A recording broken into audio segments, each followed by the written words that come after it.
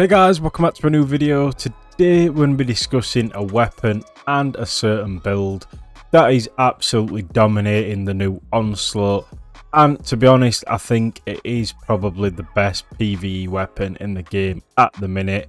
Now if you guys agree or disagree, let me know down in the comment section. And with that said, let's jump straight into it. Massive shout out to Blazing Boost sponsoring today's video. If you guys are looking for anything Destiny 2 related, click the link in the description. And they are offering services for Into the Light, such as Onslaught, the Whisper mission.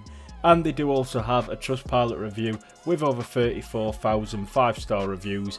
And if you guys do use BB Unstoppable 5 at checkout, you will get a 5% discount. So I'll leave a link in the description and let's jump straight into it. So the weapon I have been trying out recently and I've found to be absolutely incredible is the Sunshot.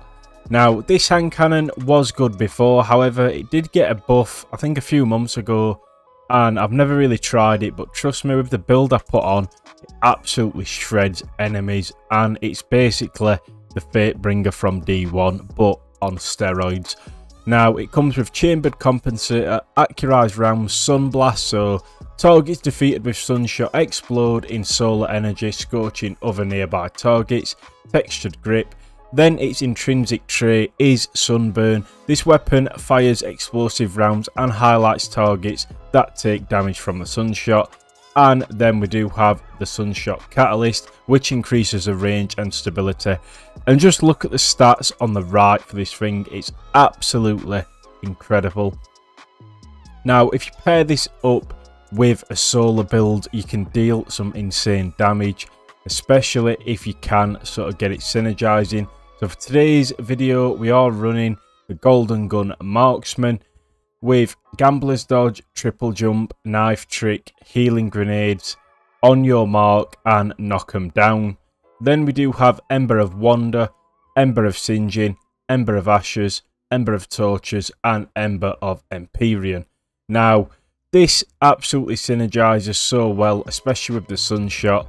And not only that with these right here, but we'll get onto them after. Stats wise, I'd try and aim for high resilience, high recovery, high discipline if you guys can. I usually change these two around if I need to, depending on what activity I am running. But if you can get triple 100s, you are laughing with this build.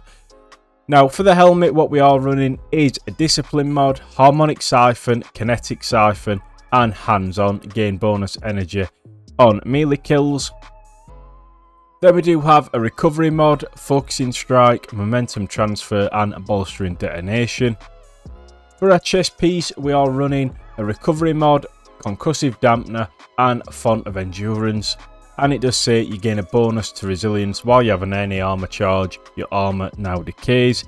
And what makes this build absolutely insane, and most hand cannon builds, is the lucky pants. So as you can see, when you ready a fully loaded hand cannon that deals kinetic damage or a damage type that matches your subclass energy type, each hit from that hand cannon increases the damage of the next shot for a short duration against a combatant. Hand cannons ready faster and are more accurate immediately after swapping to them, provides a small benefit to airborne effectiveness and of hand cannons while the buff is active. So it does an absolutely insane amount. And if you then even pair it with the solar weapon surge, as you can see, it does in fact say your solar weapons gain a small bonus to damage while you have an armor charge, and it's pretty easy to get with this build, so you're going to be dealing a lot more.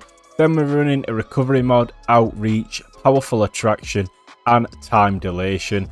Honestly, this synergized into one is insane. It deals so much damage. Don't want to talk on it too much, but I'll leave you with some gameplay of the Sunshot. It's the meta at the minute, trust me, and you'll see from the gameplay I'm about to show you. But if you are new to the channel, make sure to subscribe, drop a like on today's video, and with that said, let's jump into it.